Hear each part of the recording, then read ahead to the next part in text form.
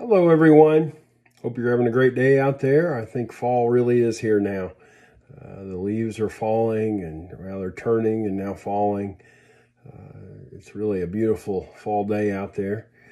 I was thinking about yesterday. It was kind of rainy and overcast, and it really was a fall day too. But today's beautiful. But we're going to dig back into this devotional #wisdom from the YouVersion app and Bible.com. We're going to chapter 23 today. We're going to continue on in the sayings that we started yesterday. But the title of today's is "You Are What You Eat." Kind of interesting. It'll come up several times as we go through the chapter today. But it says, "You are what you eat." This saying isn't in the book of Proverbs, but I think it could be.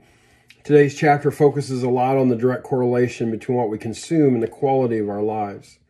The modern day proverb of "you are what you eat" is a way to challenge us to rethink what we put in our body and question if it's really the healthiest decision we can make. That's so true. We need to be careful what we eat because it does affect us. Something I've learned in the last couple of years. It's been almost exactly 2 years ago that I began my journey of weight loss, and continues today. And we just need to be careful. We need to make healthy decisions. That's one of the things they taught me.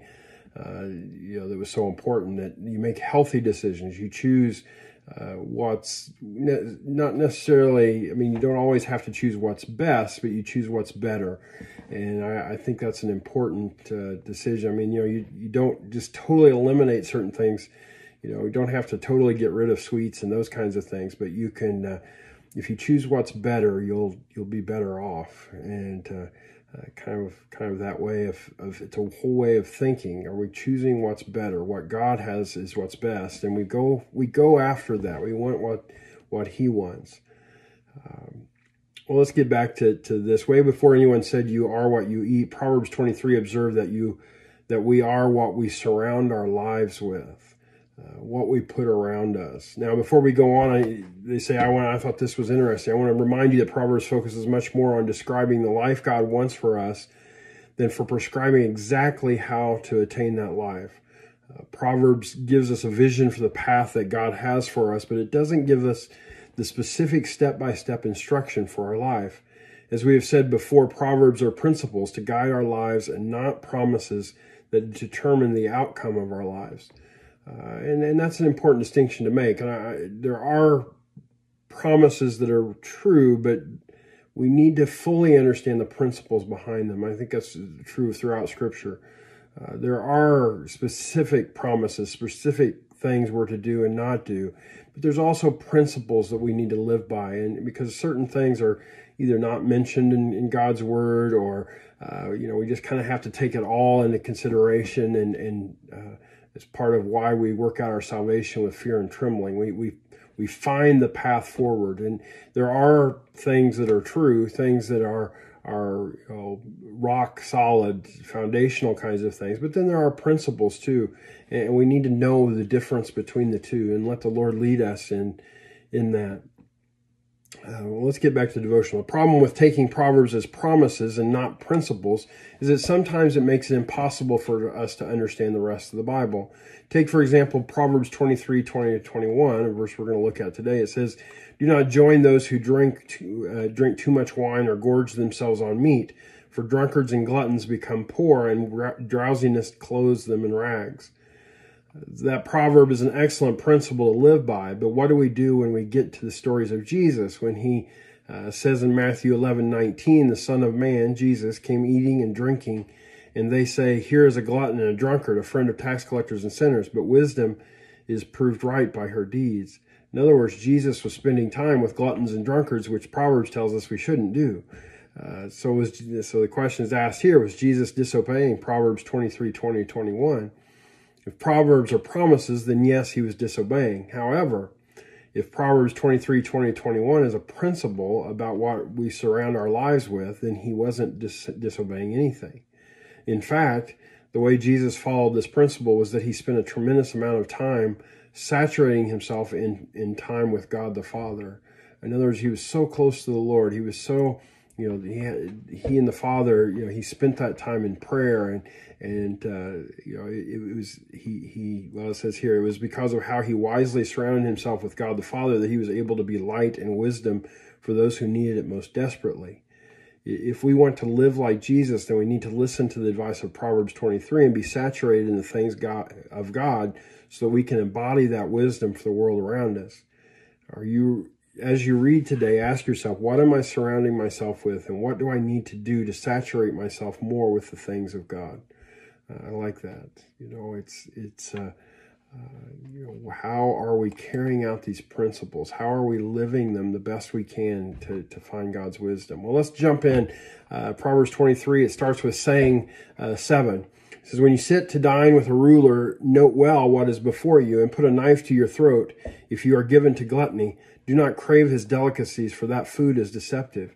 Again, that's a good principle for us to follow, because it's, if you need to be very careful whenever you're faced with a table full of delicacies. You need to be careful that you control yourself. And that's what I was talking about with putting a knife to your throat. In other words, just control how much you're eating and how you're eating it. It's a good wisdom for us to live by. Saying 8, do not wear yourself out to get rich. Do not trust your own cleverness. Cast but a glance at riches, and they are gone, for they will surely sprout wings and fly off to the sky like an eagle. Be careful about your desire to be rich with earthly things. Do not trust your own cleverness. Just be aware of that. It's a principle to follow. Saying 9, do not eat the food of a begrudging host. Do not crave his delicacies, for he is the kind of person who's always thinking about the cost. Eat and drink, he says to you, but his heart is not with you. You will vomit up the little you have eaten and will have wasted your compliments. Again, be careful who you're surrounding yourself with. You don't want to go to someone that, begrudging host. You're better off with someone who has your best at heart. And it doesn't necessarily mean about food either. It can be about anything. So just who are you surrounding yourself with? Saying 10, do not speak to fools, for they will scorn your prudent words. It's a short saying there. But just be careful. In other words, it's not that you don't ever speak to someone that's a fool, that you don't speak truth even, that you don't, but just understand. The principle is just understand that they may scorn your prudent words. They may not listen to you when you speak to them, and it's okay as long as you're speaking truth with wisdom. Saying 11, do not move an ancient boundary stone or encroach on the fields of the fatherless, for their defender is strong. He will take up their case against you. Again, that boundary stone comes up again. And again, just be careful who you're surrounding yourself with. Saying 12, apply your heart to instruction and your ears to words of knowledge.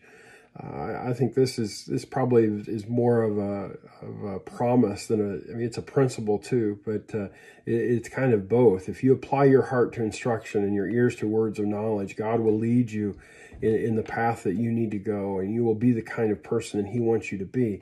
Again, applying your heart, not just your mind, but just letting it work its way through who you are. Apply your heart to instruction, your ears to words of knowledge. We all need to do that. Saying 13, do not withhold discipline from a child. If you punish them with the rod, they will not die. Punish them with the rod and save them from death. Again, good visual aid there. If you punish them with the rod, they will not die. I wonder how many kids, I probably when I was a kid and got punished in that way, I thought I was going to die, or I tried to say I was going to die, or whatever. We'll let my parents comment on that. But anyway, it doesn't mean you don't discipline because they make a scene and all that. Do not withhold discipline from a child. Because it saves them from death. It says, punish them with a rod and save them from death. It's a reality. If you don't punish, you might be causing more damage than if you do. Saying 14, my son, if your heart is wise, then my heart will be glad indeed. My inmost being will rejoice when your lips speak what is right. What a blessing it is. We're never having a conversation with any of my three girls, and they say something. I know that they've picked up I know some of my sermons here lately, I know all three girls have made comments related to those sermons and how they got it, they understood it, and were really applying it to their life, and it made my heart glad to hear that. Saying 15, do not let your heart envy sinners, but always be zealous for the fear of the Lord. There is surely a future hope for you, and your hope will not be cut off. Do not let your heart envy sinners, but always be zealous for the fear of the Lord. Always look to the Lord, always looking to who he is. And again, what are you surrounding yourself with? Is it the things of God? Is it his wisdom? Or is it your own wisdom? Is it the things of this earth, the worldly pleasures that you want to just you want to get and got to go after because you envy those that have them? There's hope for you. Your hope will not be cut off if you're zealous for the fear of the Lord, for worshiping him, for following him. Saying 16, listen, my son, and be wise, and set your heart on the right path. Do not join those who drink too much wine or gorge themselves on meat. Here's our key verse today. For drunkards and gluttons become poor, and drowsiness clothes them in rags. Again, who are you surrounding yourself with? What are you surrounding yourself with? It's okay to reach out to those that might be taking part in those things, but make sure you're surrounded closer by the presence of the Lord and his wisdom, and then you're free to I kind of think of it in the way that we're trying to think about wisdom in these days. We're surrounded, as I've said many times lately, that we're surrounded by so many different voices trying to get our attention, trying to pull us towards them, and the key is being wise in the words of God, in the way of the Lord, and allowing us then to filter all those other voices that are coming at us through his wisdom, through his word. Such an important thing in these days. What are we surrounding ourselves with? Saying 17, listen to your father who gave you life, and do not despise your mother when she is old, but the truth, and do not sell it, wisdom, instruction, and insight as well. The father of a righteous child has great joy. A man who fathers a wise son rejoices in him. May your father and mother rejoice, and may she who gave you birth be joyful. I'm thankful for my parents who let me know. I got a text. I didn't see it until today, but I got a text from my dad on Sunday saying how much he appreciated my sermon, and that meant so much to me. When he encourages me that way, I know he does it so often. Both of my parents are so good to tell me how much they love me and are proud of me, and I think of it just I'm just trying to be, their son the best I can be, and more than that, being a child of God and living how he wants me to live. And I think that goes along with what it's saying here. Listen to your father. Do not despise your mother. In other words, just honor them. And I try to do that, but I'm so thankful for them. Saying 18, my son, give me your heart. Let your eyes delight in my ways, for an adulterous woman is a deep pit, and a wayward wife is a narrow well.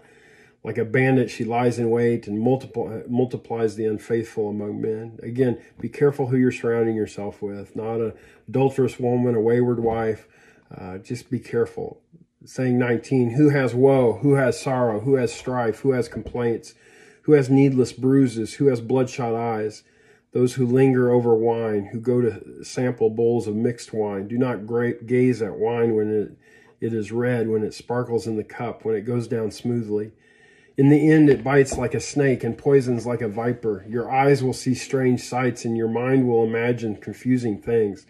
You will be like one sleeping on the high seas, lying on top of the rigging. They hit me, you will say, but I'm not hurt. They beat me, but I don't feel it. When will I wake up so I can find another drink? I think as I'm reading that, I think he's experienced that kind of thing, and that's why he's saying, don't do it. Be careful what kind of life you're living, and again, who you're surrounding yourself with, or what you're surrounding yourself with. Again, some pretty vivid imagery there. In the end, it bites like a snake and poisons like a viper, or you're like one sleeping on the high seas, lying on top of the rigging. Not the way God intends for us to live, not what he wants us to put in our bodies. That kind of goes along with some of the other things that's said here on food and that kind of thing. We need to be careful with what, and again, who we're surrounding ourselves with, so we can be who he wants us to be. Well, let's pray together as we wrap up today. Lord, thank you again for this word, your word that you speak to us, hoping that we will engage with it and get it into our hearts and into our lives so that it can change us, so that we can become who you want us to be. There's such incredible wisdom here, some of it very practical and right on point and into how we're living and the things, the decisions we make every day. And Lord, just help us to learn from it and to be your people, to be who you want us to be. I say that a lot. I think it's so true. Our world needs Christians to be Christian right now. They need us to stand up and be who you want us to be. And if Christians all across our nation, really all across the world, if we were to be who you want us to be, our world would be such a better place. We would be so much closer to peace and joy and love and every good thing that you want for us, you desire for your children to be. Lord, help us in these days, especially in these days of division with so much racially going on and so much politically and dealing with the coronavirus. Lord, we just need your presence. We need your leading, your guiding. Help us, Lord, in these days. Be with all the doctors and nurses and those looking into an intervention with this disease. Lord, give wisdom to all those involved. Lord, we just lift up this situation to you. It's a big deal, but you are bigger yet, and we just look to you for all that we need in these days. Thank you, Lord. Be with us today. We give you praise. We give you glory. In Jesus' name we pray. Amen. Amen. Well, thanks for watching again today, and we'll try to be back tomorrow with chapter 24 of this great book of Proverbs. Have a great rest of your day. Bye-bye.